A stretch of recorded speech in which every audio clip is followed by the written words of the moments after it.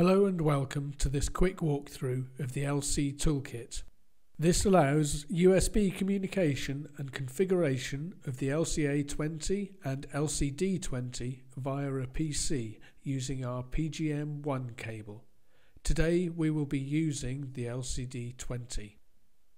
We can see the home page where we can connect to a module for configuration. Once connected, we see the information page that can also be used as a display. Information on the various settings is available here.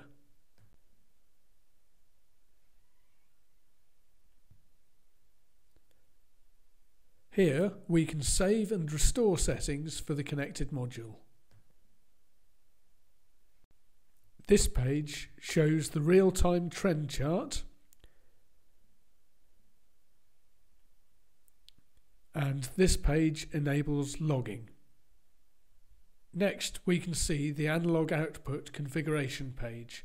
Several methods are available.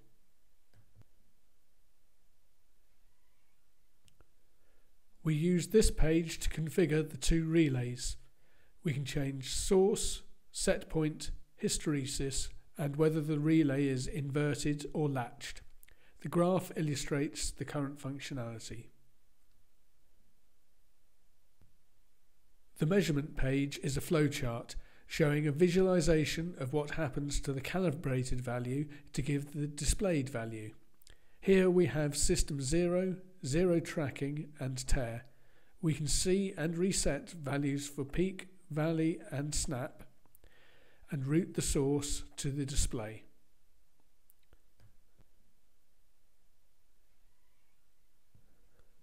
The two digital inputs can be set here. The LCD20 allows a choice of 0, relay reset, display defaults, gross, net, peak, valley or snap, peak and valley reset, shunt cal on, off or toggle and snap. The calibration page allows input sensitivity selection and up to 10-point live calibration. Here we have up to 10-point table calibration and the advanced page allowing editing of the individual gains and offsets if you desire. Here we can set up shunt calibration and this page shows calibration information. The filtering page allows changing of data rate and the option of block averaging or a digital low-pass filter.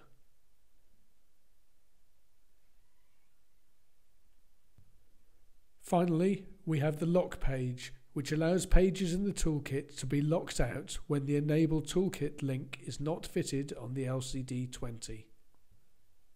This brings us to the end of this walkthrough.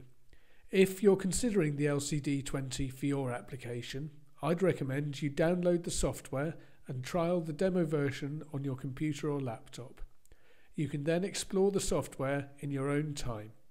Thank you.